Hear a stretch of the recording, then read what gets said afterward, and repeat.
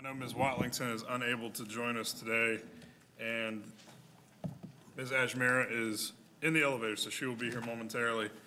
But we will go ahead while we wait for her and start with introductions. We'll start over to my left with our guest. If you just want to tell us who you are and what organization you're with. What is CMPD? Robert Spallone, CMPD. Sandy Delasoa Bastola, CMPD. Sarah Hazel, City Manager's Office. Rebecca Hefner, Innovation and Technology. Menzo, Charlotte Observer. Ryan Devine with Mecklenburg County. Allison Preston, living in the former Charlotte House. The Bros. Oh, I'm sorry. Excuse me. Kelly Whitewater, CMPD. Greg Cox, CMPD. Paul Mascoff, CMPD. Charles Smith, CMPD. Julia Martin, City Manager's Office. Angela Charles, Assistant City Manager. Willie Ratchford, Community Relations. Dimple Ajmera, Committee Member. Larkin Eggleston, Committee Chair. James Mitchell, Vice Chair. Renee Johnson, Committee Member. Braxton Winston, Council Member at Large. Renata Miller, Community Relations. Jordan Pass, Strategy Advisor.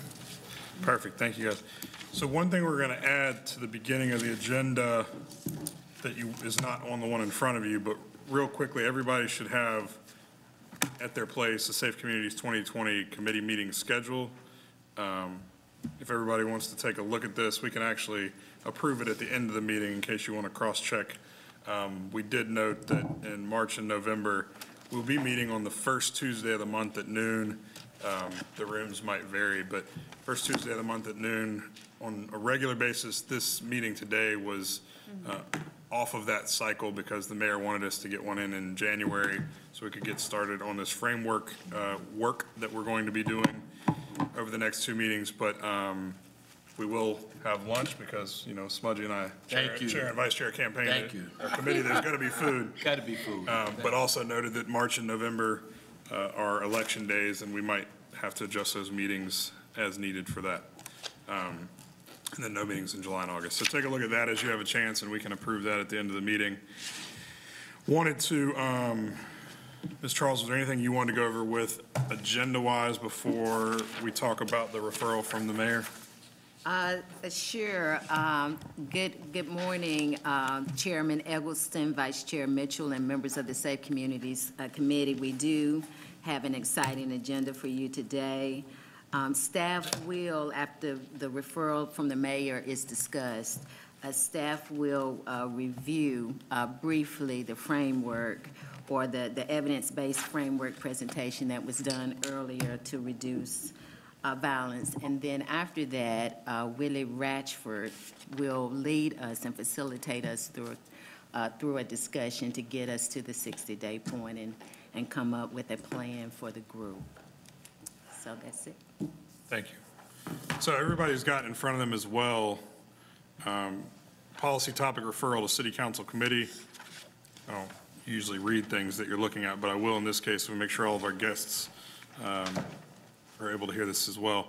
On January 6th, to our committee, Mayor Vi Lyles sent this referral.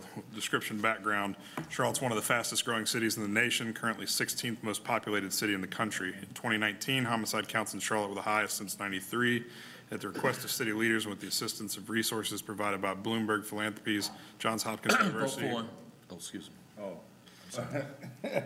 Don't mix lives here, Smudge. Johns Hopkins University Center for Government Excellence cross-departmental team was formed to use research and data to inform violence reduction strategy. And currently, multiple strategies in progress, including county-led efforts to share information and practices around violent reduction. Health Director Gibby Harris provided a community violence overview to the Board of County Commissioners, defining violence as a public health concern, and recommended the development of a community-wide comprehensive strategy to address all forms of violence. The policy question that we're being asked is, how does the city ensure that strategies and programs reduce violence? And our charge is that we should establish an evidence-based framework to reduce violence in our community with an assessment of current city programs as well as programs in benchmark cities. This is the first step towards a strategic process, and the time frame for developing this framework is 60 days. So essentially, between today's meeting, where the goal is going to be to kind of level set, we've got some folks who are new to council. We've got a lot of us that are new to this committee. And obviously this committee was just recently reestablished as a standalone committee. So we want to make sure that we're all starting on the same page.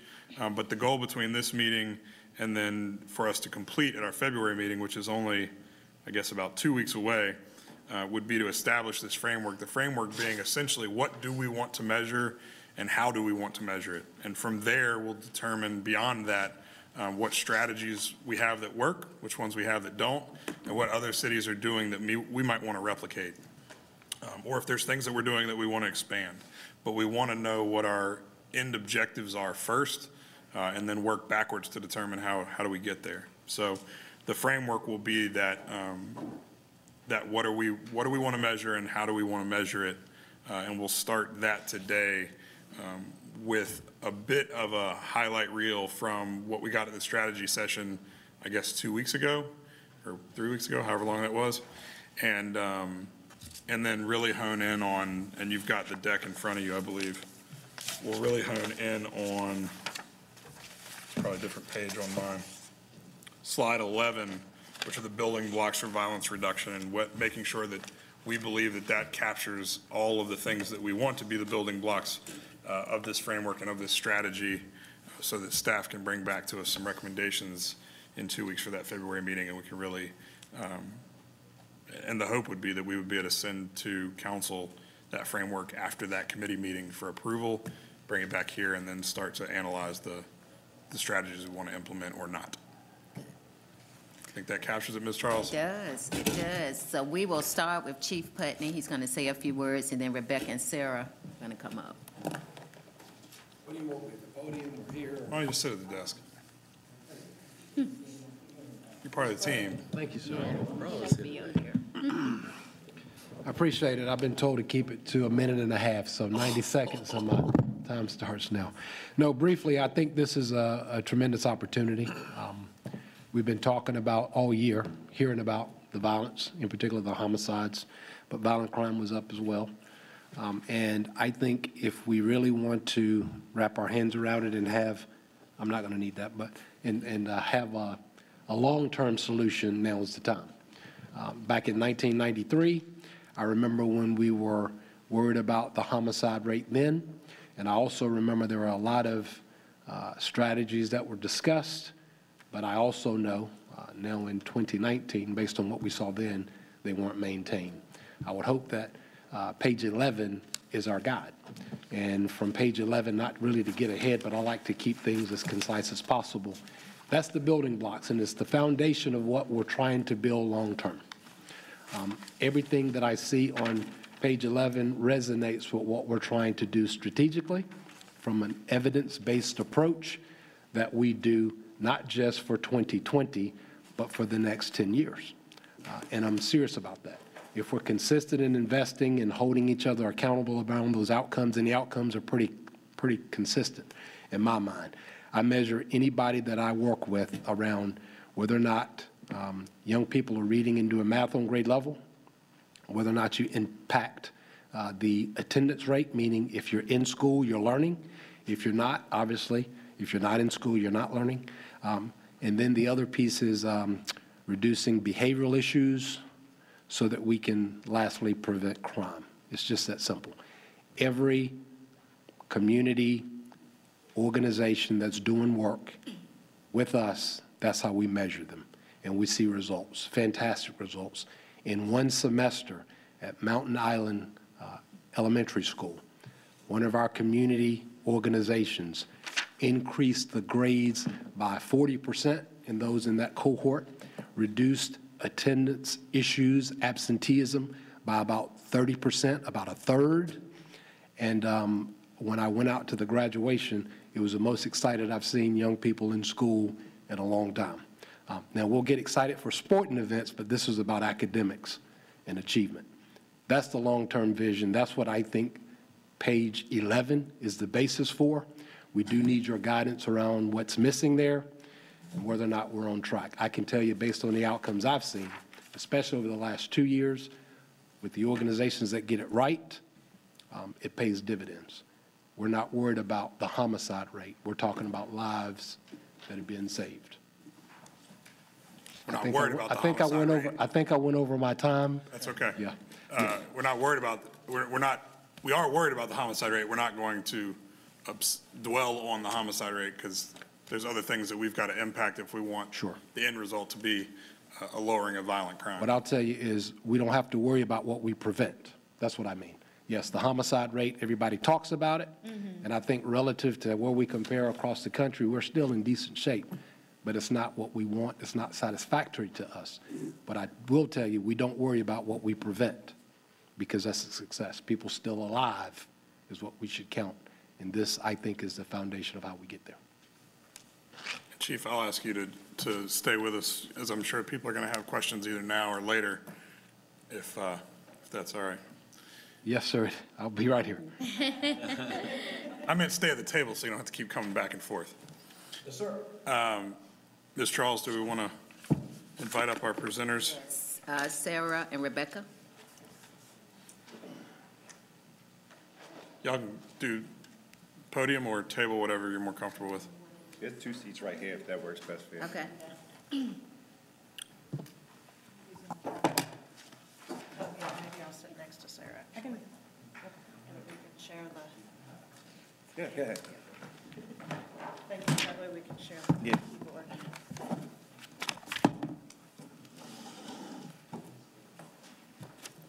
Thanks.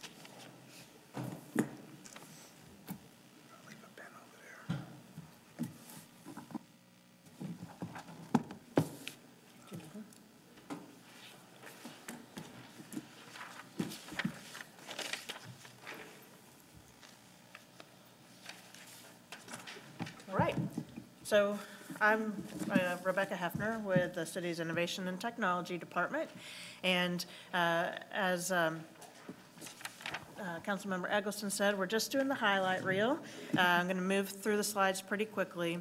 This is to review key points from the presentation that was given at the strategy session, especially as it relates to the programs, the review that we did of evidence-based programs, of the city's programs, and best practices from some cities around the country, because it's that review that really got us to those potential building blocks that you all will be talking about.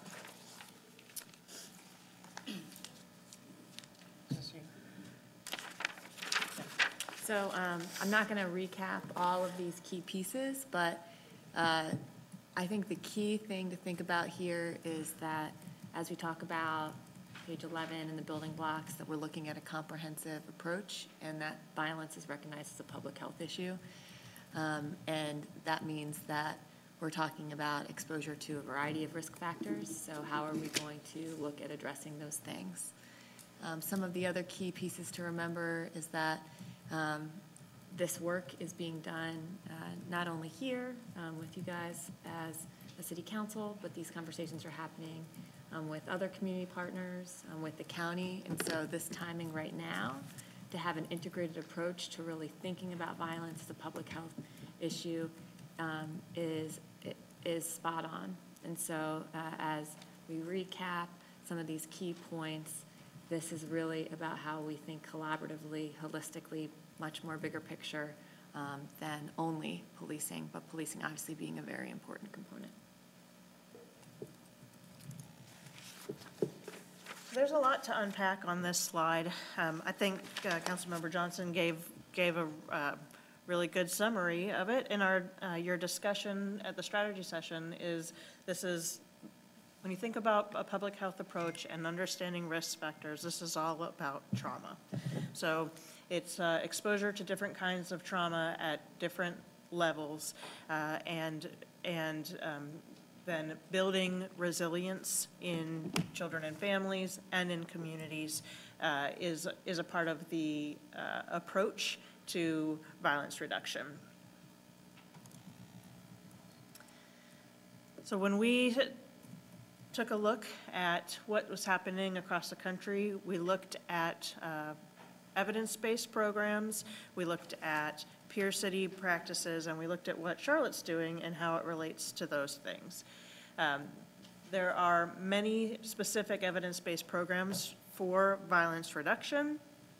When we looked at what's happening here in Charlotte-Mecklenburg, we really identified this kind of violence interruption program as a model that was a potential gap in Charlotte. A lot of a lot of the youth prevention programs are here in the community, a lot of justice-involved intervention programs that particularly the county manages those practices. We have evidence-based policing strategies, but a lot of cities across the country are implementing violence interruption programs, and that is an evidence-based model. So we identified that as a potential gap. We also looked just at best practices across the nation, understanding that today's innovation may be tomorrow's evidence-based program.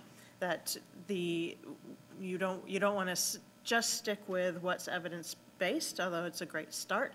You can also look at what are the components of an evidence-based program and how might you implement those in a new context to create a best practice. And then the question is, how do you evaluate that so that it becomes evidence-based?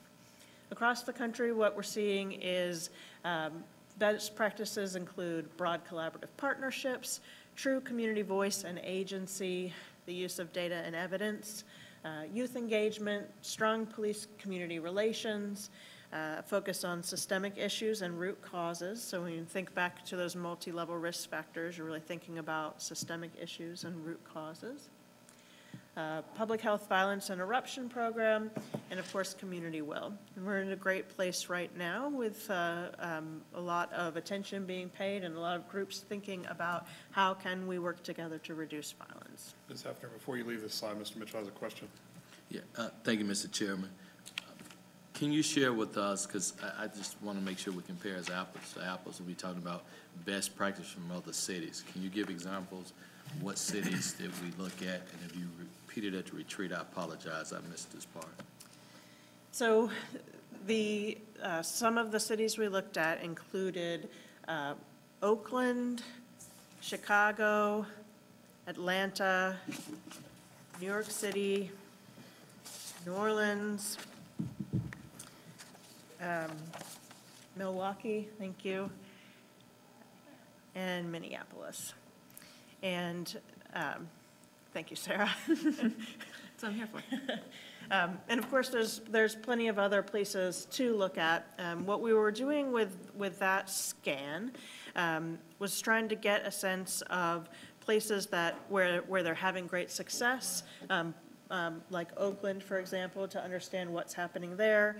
And then in some places, where you don't think of them as being cities that are having great success, but we can see that they're having success in kind of narrowly focused areas, like Chicago with particular neighborhoods, for example. And so trying to do a general scan. Now there's lots of other cities that we can take a look at, but this also incorporates the research that's been done by entities who already have scanned and said, we see these as best practices. For example, the report that the mayor shared at the strategy session, you see a lot of these same items listed in there. But this is also pulling together of what we were seeing from those different cities. Thank you, Mr. Chair. And then we started this scan of what are we doing here in Charlotte? What kind of specific programs and strategies are we implementing, both that are directly focused on violence reduction and also those that are indirectly focused on violence reduction, meaning that they may have an opportunity to impact violence reduction, but they have a different primary goal. So housing programs, for example, the primary goal there is around providing stable housing, but there may be an opportunity by working across programs to also impact violence reduction through those sorts of strategies. And there's also the handout, which had much more information on each of these programs and some others. That was our initial scan. This provides both some information on where we already have an evidence base, where there might be some gaps, but also just a way to think broadly about the different kinds of programs that the city implements that could be layered and work together kind of through those building blocks. And I'll pass it back to Sarah. So, I guess the key takeaways, and the city manager touched on this at the strategy session, is that we're doing a lot of things right. There is room to build on what we're doing and also to do thorough evaluation, and to Chief's point, over time, of the work that we're doing. And specifically to intentionally shift aspects either of the way we run our programs or the programs that we fund, for example, to achieve specific goals if we outline them correctly. From the research that we did identify that a violence interruption model could be a gap, so that's one of the other key takeaways. But ultimately, that information sharing, data sharing, and collaboration is critical to all of this work, not only within our own departments, but between agencies and organizations. So we do intend to continue this conversation about how we greater collaborate, and I'm sure that you will continue that conversation as well. That's how we will be more sustainable. All right, guys. Second question. Ms. Ashmara. Thank you, Mr. Chairman. So if you go to slide number 8, and you have youth programs there, so is the plan to look at some, or have some sort of metrics for some of this youth program to see how we are preventing crime?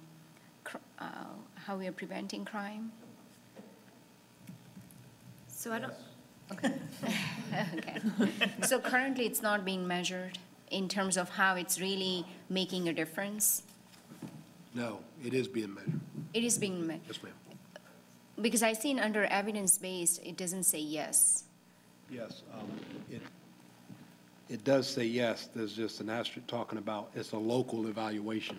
UNC Charlotte has been a part of our work here. We haven't had an external partner come out beyond that because 90% of the people who engage in those programs don't commit further crime, which is a goal. I told you the 4 things that we look at. That is the big one. So what we know is we're changing behavior. We're increasing people's likelihood for success in elementary school up through high school, and we're preventing crime. So we know based on our measures that we're getting those outcomes that we talked about earlier. Okay, so this is where I'm trying to get a clarification on. So explain me what's the difference between best practice and evidence-based. I get it, the best practice is what the recommendations are from all the research and so on. But how do you come to evidence-based? We wrestled with the language on that, and I didn't really, it's a bit ambiguous. Okay. And so I agree with you that it's, and I'm interested to hear y'all's take on it again, but I pushed back on this some and said, well, what does something have to be a best practice? Or what is the level of validation that, or study that has to be done on something for it to be evidence-based? And I don't know that that's particularly black and white, but I think that the idea was that the evidence-based has been more deeply vetted or more deeply kind of proven out with statistics, where the best practice might be more anecdotal evidence of success. If y'all. So I guess I'm trying to understand, if we are investing in programs, right, based on best practices, is it really helping us move needle in the right direction, right? Or are there any other programs that we have not tapped into because of resources that are limited? What could lead us to evidence-based and help us move needle in the right direction? So you have a couple of options when it comes to that. So an evidence-based program is actually a very specific kind of program. It is one that has been rigorously evaluated in multiple settings with peer review of the methodology and shown to be effective. And it has a structured implementation that you can take from one place to another. It doesn't mean you would have to do every piece of it the same way. You can adapt based on local context, but it is a structured program. And so to be an evidence-based program, you have to meet those criteria. And there are a number of kind of clearinghouse organizations that vet all the evaluations and identify what outcome of interest the program applies to. And that's the previous slide where we talked about what are the range of evidence-based programs related to violence reduction. So, crime prevention through environmental design, I'm not sure if I understand that. What does that mean? All right. The CPTED model shows that you go in and you evaluate all things that might contribute to disorder and crime. The easiest example is if you have, it's connected to nuisance abatement. You have one particular business that's causing you a lot of issues. There are a lot of environmental problems with it. There's a accumulation of trash. There's petty crime that's happening, and then it decreases the value in the area. So what we do is comprehensively go in. From an enforcement end, we deal with the crime, but we have other partners, code enforcement and others, that come in and weigh in on that problem to change the behavior, to change the image, to increase the value of the property in particular, and thus reduce crime and prevent it in the future. That's the concept. Got it. Thank you. I'm good. Thank you, Mr. Chairman. Mr. Winston and then Mr. Mitchell. Thank you. Just wanted to kind of clarify what is our end goal here. Definitely believe evidence-based approaches are necessary and an integral part into the grander scheme of things, but also fearful that if we put all our eggs into that basket, that it becomes very academic, it becomes very too pragmatic in the sense that it doesn't give you the ability to be flexible. I also fear that we might give up on some of those less evidence-based approaches that we might feel. For instance, something that I've heard Mr. Mitchell talk about, bringing the CIAA here, right? That you can't really measure bringing these 13 black schools to certain populations and presenting them with pathways forward. Losing that, we can't necessarily quantify that impact on a certain section, but we know and we want to economically develop in a way that puts those types of. So will we abandon those things based on, or kind of put those things to the side? Ultimately, what are we trying to achieve here in terms of the mix of these things? I would say from my vantage point, no. This is not,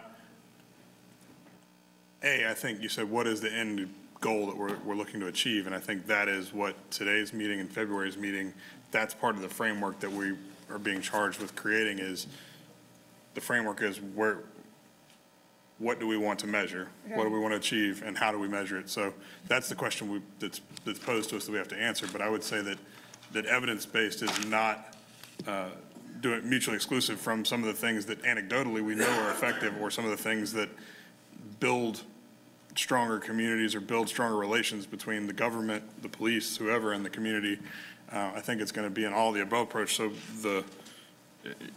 we are not just saying, okay, well, on this slide number 8, the top 3 stay and the rest of them go. I think we continue to invest in those things, but some of those, maybe we haven't been measuring them as rigorously, but maybe some of them, even though we don't saying they're evidence-based today, could they be? Is there a way for us to measure that and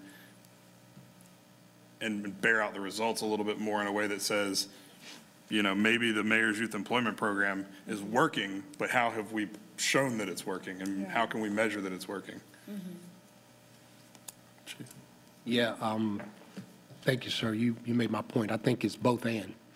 If all you're looking at is evidence-based, then you're going to have to take years to validate, to verify, and then the portability is why we put a lot into evidence-based.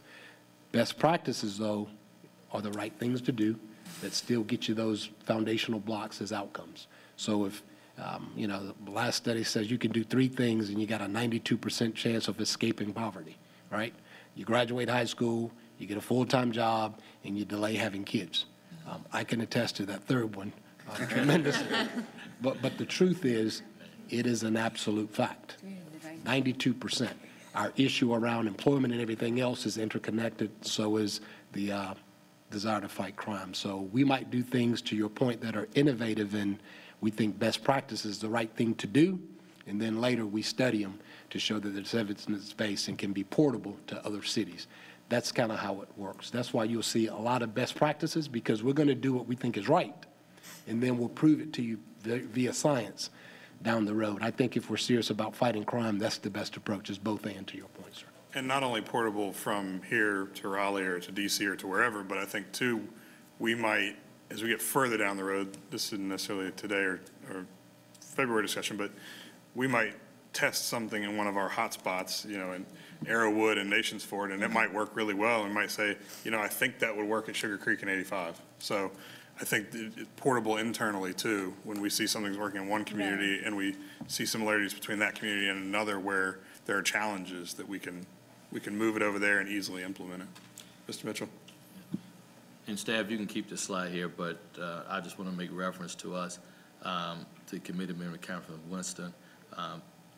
Under the youth programs, Councilman Winston and I work with My Brother's Keepers, and we have identified 54 other nonprofits are touching African-American men and, or we say boys of color. And so I do think, staff, we can give you that data, because I do think this is where collaboration, our first box, is so key. This is a problem for all of us to have skin in the game and solve. And secondly, as we get to the third box, invest in community-led efforts. Some of the efforts are already underway, and I just think they just need maybe the Jumpstart Micro grant to make sure they can successful and be part of our solution as well. I totally agree. I'll tell you, too, I believe that this should not be just about city and county government funding in any way. Right. And if you go to that slide that had the programs up there, many of them have transitioned to things that we were the catalyst as a city in funding initially. Now, the Envision Academy, the Reach Academy is underway to being fully funded by private funding. So some of those programs that you're talking about, there's an opportunity if we get it right, and then we prove that it's evidence-based for other funding sources that we can sustain it. Again, if we just do this for the next couple of years, we're wasting the effort, because long-term is what we continue to fall short. Thanks, Chief. Ms. Hazel, something to say, and then I was just going to say, you've already sort of teed up this particular slide, so I might as well just kind of highlight a couple things and then let you continue. Let Ms. Johnson ask her question, then we'll dive into the building blocks. So you know that I'm new to council, so I don't know what our limits are as far as the committee. But is there anything to prohibit community partners being a part of these meetings? When you talk about collaboration, representation matters. So if we bring someone who has their boots on the ground to be a part of the solution, also intergovernmental, we have committees. If any issue is intergovernmental, this is. So if we brought somebody from the county or from CMS and from the community, then we're going to develop effective strategies. Just a thought, but I don't know what these city council committees, I don't know what the Well, this is a big room with a lot of chairs, and we'd love to have more of them filled. So, I mean, we do thankfully have someone from our friends at the county here today. To the table. And so we've got plenty of room, and we can move into bigger rooms as necessary. So I want more people here. So I would say anybody that is either currently or is wanting to be involved in this work, invite them to join us, invite them to bring their expertise. Kerr? Yes, sir. The other piece of that, ma'am, is accountability. So with the Jumpstart grants, we're about to do fellows, and I think it would be in our best interest to then have them come in and report out to those measures as well. So then there's a level of accountability that also goes down to the grassroots. So I love the idea. I think it's fantastic.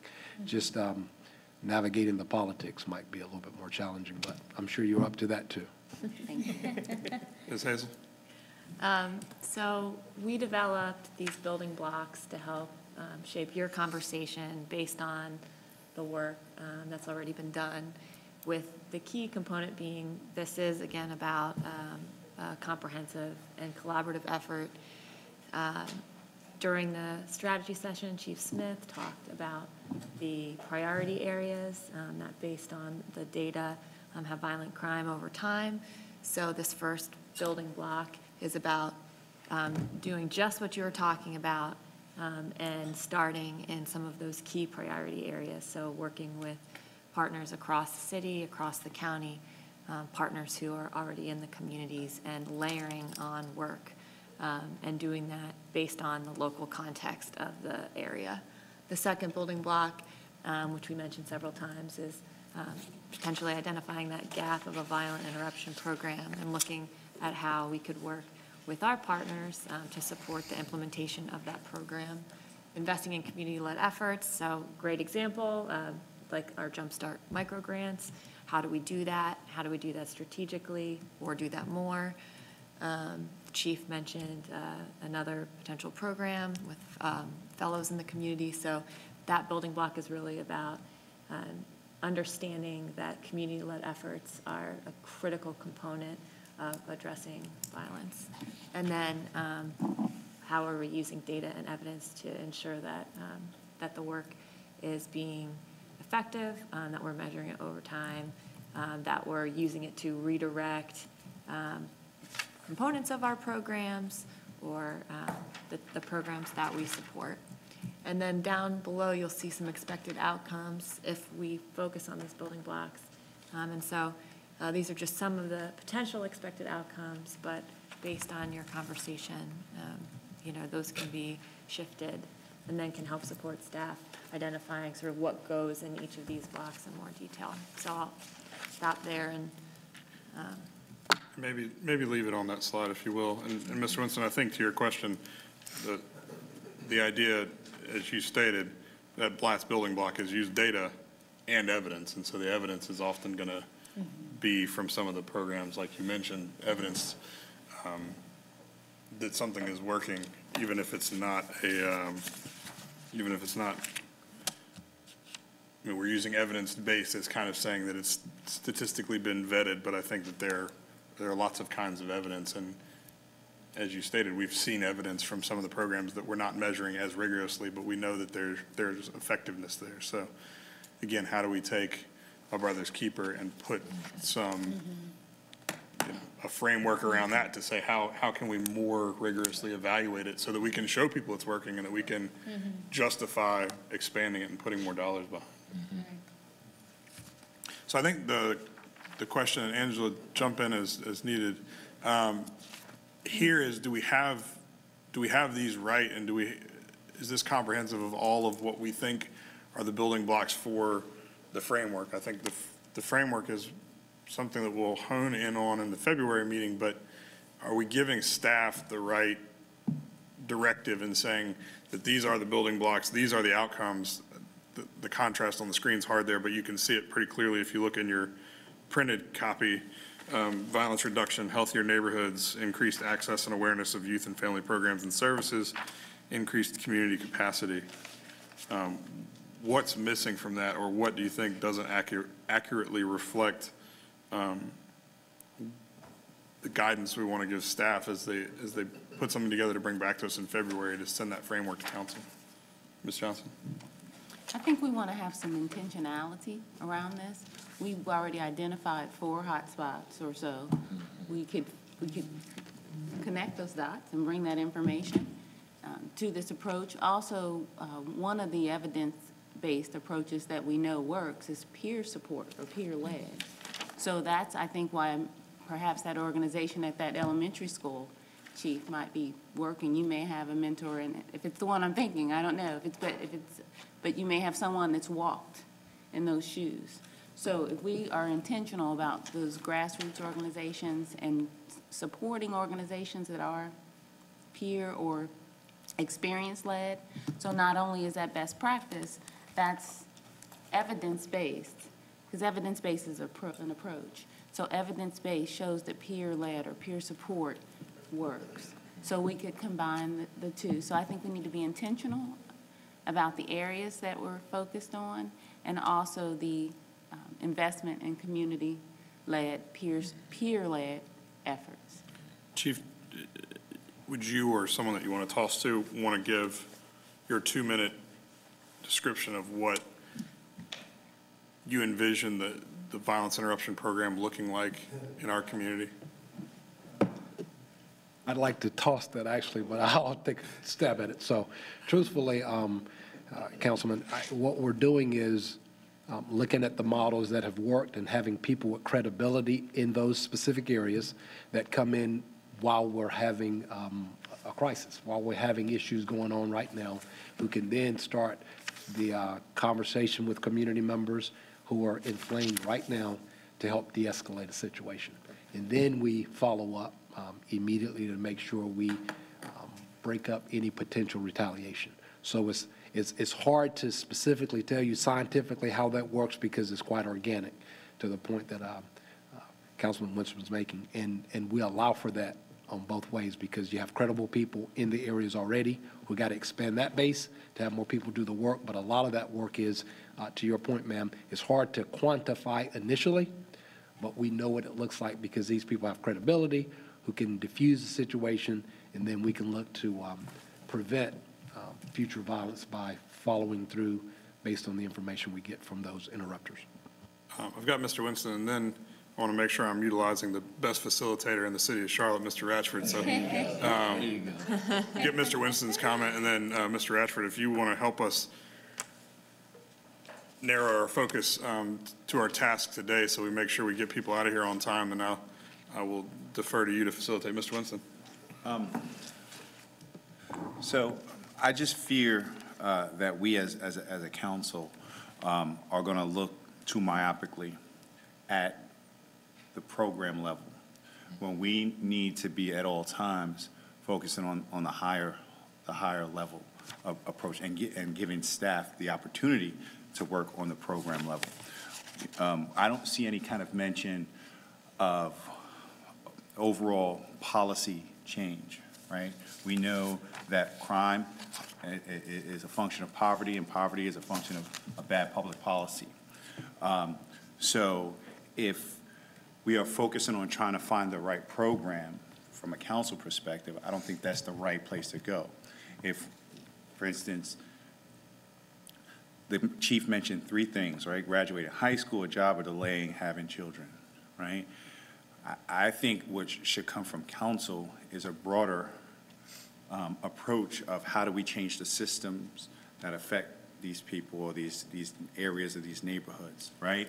So maybe it is something like, just taking, for example, these 3 things that the chief put out there, that we ensure that at 18, you're on the path to graduate high school, get a job, or go into the military or something like that. Then we give staff the opportunity to come up with the right programs, or evidence-based programs, or best practices to achieve that.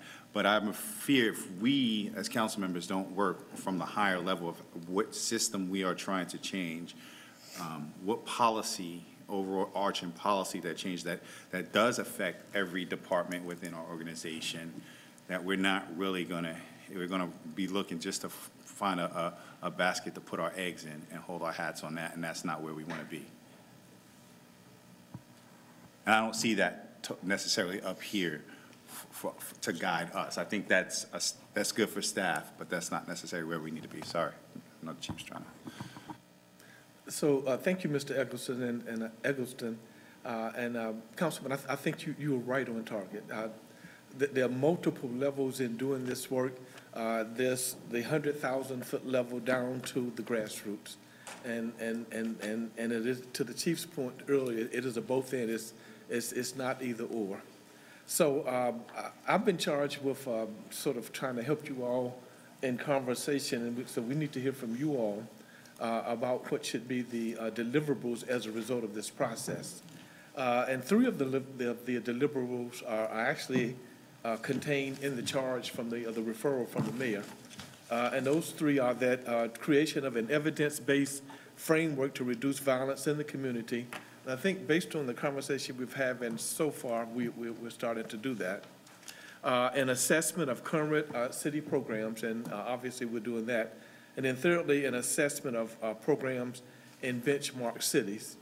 As you think about these three things, which will be included in whatever we come up with in 60 days, we're also looking at these building blocks that have been provided to you all. And we need to hear from you all. Are we measuring the right things? If you look at the outcomes, the expected outcomes at the bottom of the page, are those the right types of outcomes that we're looking for? Will this get us to where we're trying to get to? So one thing that is happening as a result of the conversation is that it's going to cause us, I think, as a community to think about looking at addressing community safety in a different way. We have too many people in the community who see community safety as just the job of Charlotte-Mecklenburg Police Department, but it is bigger than that. Right. It is actually the job of the Charlotte-Mecklenburg community safety is the job of the police department and the community actually working together. Mm-hmm. And so, and that is all aspects of the community, from the folk who work in the tall buildings downtowns, to inner city neighborhoods, to schools, to churches. It has to be a truly comprehensive approach. As you all are providing suggestions and ideas to us that we might add to this process, you might want to start to think about what are some of the things that we're currently doing that we need to keep doing because they're successful and they're going to lead us to where we want to get. What are some things that we're currently doing that we probably should stop doing because there are some programs that are out there that sound good and that are not that successful. And then thirdly, what are some programs or some things that we are currently not doing that we need to start doing? That's right. And so that's what we would, especially on that third component, is what we need some of the suggestions and ideas from you all. Mm-hmm. So again, I'll start off by asking, as you look at this sheet here, are we on the right path? Are we? What is it that you all want to measure, and how are you going to measure it? If I get back to Councilman Braxton's point. Mr. Mitchell. Thank you, Mr. Chairman. So, Mr. Rashford, I think for me, you touched on one big key component, that's community involvement. I think we have to have community buy-in and own this as well as with the city. So I'm excited we got increased community capacity. Mm-hmm. And I do think that can go a long way. I do think the assessment of city programs will be huge for us because I think that sometimes we just get caught up in the title. Right. And we have not looked at those programs for years and years and years because it sounds good. Mm-hmm. Right. And so, and then the third, Rebecca, you did touch on what other cities that we had looked at, the Oakland and Chicago. I do think taking those best practices, and to your point, what are they doing that we can incorporate? But here's the big one for me, and Chief, thank you for the strategy session. You showed the hot spots. I think what I like to see too is data broke down per age group, and let us make sure we can target it on one group we're really trying to reach. Because let's face it, we, even the community, we can't be all things to all people. But if we can show success that we're going to target those 15 and 16-year-old right now, and so when we measure this 2 or 3 years, no crime, in school, employed, I think we can all say that we did something right. So I don't want us to just throw out the big net and say we're going to take care of the 25-year-old as well as the 15-year-old. I think we have to be sensitive to all, but I think that data will help us drive what target we can make a difference. And I think Mr. Mitchell just outlined a couple of things that I'd like to see us kind of explicitly list among our expected outcomes, which is, I think we need to have, I mean, we have some outcomes here, community outcomes, but I think we need to have outcomes for individuals too. And I don't see anything here that says the things that Mr. Mitchell just listed, which is, you know, and again, pick your target. I think based on the data we have seen, it's maybe 15 to 25-year-olds or somewhere in that ballpark. Increase in 15 to 25-year-old high school completion rate, increase in 15 to 25-year-old employment rate. There you go. Right, and so I think as outcomes, and maybe it doesn't have to be that specific, but it could be something that is more individually focused than just these larger, violence reduction, healthier neighborhoods, agreed on all those points. I do think too, and I'll ask Ms. Hazel and Ms. Hefner, how would you define increased community capacity in this expected outcome? I could help. Or you can phone a friend. What we found, especially in the area of Jumpstart, is the young people who are trained, inspired, and ready to lead efforts like this, because there's a handful that we can all name, but we got to expand it beyond that. So capacity means there are a lot more names added to that list. And to your point, I think the 4 building blocks here, it might not hurt if there were time giving specific examples underneath those that you spoke of a couple of data points that I think would be good data points under the use of data and evidence around 15 to 25-year-olds, the graduation rate changing, increasing, the employment opportunities increasing, that we intentionally measure that specifically. Right now, a lot of it is anecdotal, and it's not as evidence-based as we want it to be yet, but that's why we're here today talking about the starting point. I think some of those categories would be underneath those 4 buildings. And that list you're talking about is the Greg Jacksons, the Sean Corbetts of the world, and saying, how do we identify more of those people to, Ms. Ajmer? Thank you, Mr. Chairman. So as we are doing thorough assessments of all our programs, we also have to keep in mind that there would be some programs where it requires longer term, to your Chief, your point, where we may not be able to assess them. So that's where we have to rely on best practices, because if it requires 5, 10 years down the road to assess the program, I don't want us to just write off the program if we can't assess it. So there's got to be a combined approach where we are looking at assessments, but at the same time we are looking at best practices and not eliminating programs that could potentially help and deliver results 5 years, 10 years down the road. So I see this more of a policy and programs combined approach, where we have to look at our existing programs, but also the policies. And this is going to require some sort of piloting. The way I look at this, a pilot phase, where here are some programs, let's pilot and see if it's giving us the results or that we are looking for. And if that does, then we might have to look at the policy and see how we can modify the policy to have broader outreach. So I think that requires flexibility from council to make sure we are providing resources and tools to you in terms of, here are some of the pilot programs that you can implement that we may not have done in the past.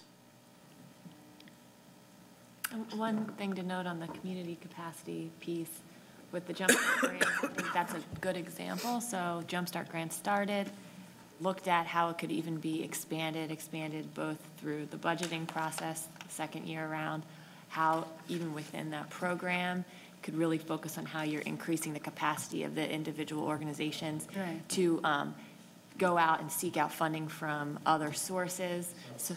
So I think that's a really good example of how even within one new program and focusing on that one box, specifically community-led, we were looking at how we continue to build on that and make it even stronger. And then drilling down into the, from there, this use of data and evidence is that the charge would be to be, identifying what are our interim things we can measure, even if we don't know yet if this youth in a program is, what their outcomes are going to be in 5 years. What do you measure? What do you measure immediately? What do you measure intermediate? And what are you looking at long term? So at the at the granular level, from a program evaluation lens, we would map all of that out based on the framework and guidance we get. And just to follow up, Mr. Chairman, I think we got to have some sort of a roadmap. Here are the short-term actions that we're going to take, right? 2, 3, 4 months. Here are midterm steps we are going to take. That's we have a plan. and then long-term plan, that here is what we have to do 2 years, 5 years down the road. So we have some sort of plan in place for addressing violence. And I don't know if we have anything like that. Any framework where it sorts of gives us some sort of directions where we are not testing every couple of years, where we got to have some sort of framework. We are creating it as you speak. Right. Mr. Winston. So I keep, again, I think there's a box missing in here, and I think the box is us as elected officials, as the ones that are, you know, at the top of the umbrella. We need a charge in terms of how we approach this. Again, we can come up with a framework to give CMPD or Housing and Neighborhood Services guidance of how to use their budgets and work with Sean Corbett's and the Greg Jacksons and everybody like that. But again, we are not figuring out how to change the system, right? We're still dealing with our point in the criminal justice system, for instance, or the interruption of violence cycle. We need the data, for instance, from not just the DA, but the public defender's office, right? I had a conversation with Mr. Tully, and he is saying that, you know, if he could get another social worker in there, he can do some of this work for us, right? To keep people from coming back to him. Talking to the district attorney, there's no silver bullet there, but if we could advocate to help change their the way they have to retain records, you know, and the way they can use more of those resources, you know, that are already within their organization to do different things right now. I think we have to have a charge where we are focusing on changing the entire system, and we are charged with going out and doing the work with other bodies to make that happen. When we talk about schools, we can't just talk about, you know, for instance, what CMS is going to do, but how are we diving down into those individual teachers, you know, who can bring us some of the qualitative evidence, you know, about what can change in areas by bringing different entities together to fix the park, to fix the sidewalks, to whatever it may be, and bringing all of those resources together into those places. But that's going to come from us talking to our other counterparts to change those systems. I think part of what you've said could fit in the box community collaborative approach in priority areas, but maybe we could break that out too and say interagency collaboration as well as, you know, systemic. If we don't have any expectation that we have to work together with our counterparts, where it just becomes, oh, maybe we should do this and take it on, you know, because I want to do it, you know, for the folks that are coming 3 councils from now, they should be an expectation that they have to work. Yeah. Systems in place that live on beyond the council members that are sitting here today. So I think however we want to phrase that, something around systemic changes that we might deem necessary internally or externally, and also that interagency collaborative approach. We can do everything right at our point in the system, but if we're not bringing others along, we're actually not changing. Breaks down, yeah. Ms. Johnson? No, that's okay. I'm good. You good? Did he steal your idea? Yeah, that's okay. Good, great point, yeah. I would just add, Mr. Braxton, that what I'm hearing you say is that we need, it's about intentionality. In the past, we've talked about the need to work with the county and other components in the community to get our work done, but we haven't taken the next step, and that is being intentional about bringing them to the table. So that's going to be important.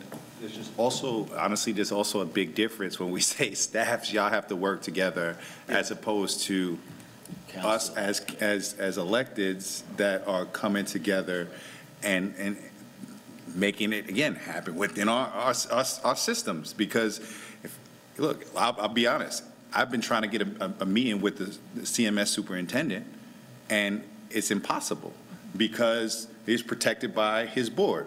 So we need to go and work to the board. So if we want to do anything with the staff of CMS, we have to collaborate with the school board. That doesn't happen. It's strange for council members to set meetings with school board members, and that shouldn't be the case. So as we were speaking earlier in a meeting before we came here, we talked about all of us understanding that no one of us is as good as all of us. And so it means bringing everybody to the table. Councilman Ashmore, you had asked a question earlier about the difference between an evidence-based program versus best practice. An evidence-based program, if thought out well, has a universal quality and should work in most communities. Best practices, because it is a best practice in Dallas, Texas, doesn't necessarily mean it's going to be a best practice here in Charlotte because the factors may be different. Right. But that doesn't mean that we shouldn't look at it. Right. So we have about 20 minutes before we're scheduled to wrap, and I know people have stuff on the back end of this meeting, so we want to be respectful of your time. Mr. Ashford, where would you like to see us get to before, and I'd like to leave 5 minutes in so we can approve our calendar and get any other announcements or anything anybody needs to make, but where do you think for us to have an effective framework conversation on February 4th that we need to get to today before we wrap? I think before then, we need to consider adoption of these 4 building blocks as the foundation for doing this work to reduce violence in the community. So, Ms. Hazel, Ms. Hefner, would y'all, based on Mr. Winston's comments and the idea of, do you think that interagency collaboration and systemic changes, do you think those fit into something that we have here, or do you think those need to be broken out as separate building blocks, or? So I think part of it is that the systemic change is really the umbrella. And so you would potentially say, where we have this goal statement at the top, city, county, partners, and community work together, that can be a block that really highlights what do we mean by that. There's an expectation of partnership, interagency collaboration, and the expectation that is both elected and staff responsibility. And then 2, in our outcomes, how do you think, in terms of making sure that we're clear about what the objectives are, how do you think we most clearly can state some of what Mr. Mitchell outlined around the measurable outcomes in this framework, not just being the broader community outcomes, but the more individually tailored outcomes for the most at-risk people? How do we best state that clearly, do you think? I think the individual outcomes would be collective outcomes that we're looking for at the program level. And then and then you also have kind of community indicators that you're broadly tracking and monitoring, that you might say, together as a community, we're aiming for these big goals around, maybe it's high school graduation or, some of the things that would come out of our partnerships and those systemic changes. And then you would also identify measures at the program level for the population that's being worked with, so that you can track the effectiveness of the program. And there may be, we could think about it a little bit between now and the next meeting, but there might be a better way to demonstrate that as like the underpinning foundational element of all of the building blocks based on this conversation. Because I'm agnostic to how we phrase it, but I think somewhere there needs to be that indication of that one of our major outcomes is we want to see increase the metrics on employment and education for our most at-risk individuals in our community. And if that's 15 to 25-year-old African-American males who come from a single-parent family or whatever, however specific or broad we want to get, I think that's an important thing to outline explicitly. That's what I see is our next step. If we have agreement on the 4 blocks, then we come back and bring back what are those expected outcomes and the metrics associated with them, so that we look at the 15 to 25-year age group, the high school employment, all those things that were named earlier. That's an example of something we would do. It seems like staff needs to do some work to maybe come back with a recommendation for you all to review. Ms. Johnson, but before that, is there anything else that y'all can tell us you feel like you need from us today to be as prepared as possible for the February 4th meeting? I mean, I think this has been a really valuable conversation, so. Ms. Johnson?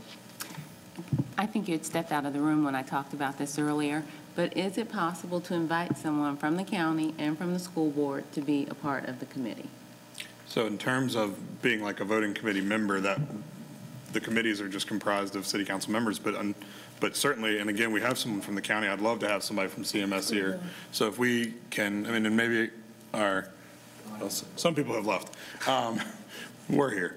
But yeah, I mean, I think we can, and I'm happy to speak with the school board chair and say who is the right person to have at the table from the school system that can know what we're doing and can make sure that we're aware of what they're doing. Or even intentionally as a subject matter expert to be a part of the meeting, maybe not a voting member, but a part of the team. And I know we have the intergovernmental committee, but I think a lot of the issues that affect the city are intergovernmental. So if we could do that, I just think that would be a good idea. Mr. Winston? So, Mr. Chairman, Eggleston is on the Intergovernmental Committee, and we met yesterday for the first time, and something that Mr. Bakari and I agree on. I don't necessarily want to speak for him, but we need an intergovernmental approach to basically all of our work. That's right. You know, and I think that that's something we're going to try to wrestle with in terms of how do we employ that into practice through our committee over this next year. But I will say to that point, myself and Mr. Bakari are scheduled to meet with Ms. Dashew and Ms. Marshall, who is their intergovernmental committee person, in the coming weeks. So if there's anything that you feel that we should be talking about specific to this committee or in general, I would encourage you to reach out to Mr. Eggleston or Mr. Bakari and myself, and we can take that into consideration and keep building on that. And I think the low-hanging fruit, and there might be more than this, and that we can have those conversations offline, but the low-hanging fruit is have them identify who is the most logical person from CMS that we can send this meeting schedules to and ask them to be here or send a proxy, because undoubtedly they have somebody whose main focus is the safety of their students and identifying at-risk students. And if that's the right person to be here, then they need to be in the room. And I was glad to see that we had folks from the county. And I'd ask Ms. Charles, too, that if from the manager's office side of it, if we can work through Superintendent Winston or County Manager Diorio and make that same ask that maybe we'll make from an elected level, that you're making it from a management level, to say, here is the schedule for our meetings, and we really want this to be collaborative, and for it to be, please make sure that you've got the right person in the room. Does anybody else have anything? I do want us to formally, while we still have 3 voting members, Mr. Mitchell had an 11:45 meeting he had to get to. So before we lose a quorum, did anybody see anything problematic on the meeting calendar? And if not, would anyone care to make a motion to formally approve that meeting calendar? Move to approve. A second. Wonderful. Oh, everyone in support? Aye? Okay. All right, we have a meeting calendar, Ms. Charles. Glad. Yeah. I'm so glad. I knew Ms. Ashmera would be busy on the first Tuesday of March, so we'll reschedule that meeting as necessary. Right. She'll have a 14-hour workday that day at the polls. 26 hours a day. 26 hours a day? I don't think the polls are open quite that long. So, are there any other final comments anybody wants to make? I appreciate all of the staff assistants, appreciate all of our guests for joining us. Is there anything else y'all need from us, or anything else that we need from staff that hasn't been stated or outlined? If not, I'll Entertain a motion to adjourn. Move to adjourn. Second. Aye, thank you very much. I did it all. Thank you. Second adjourn motion?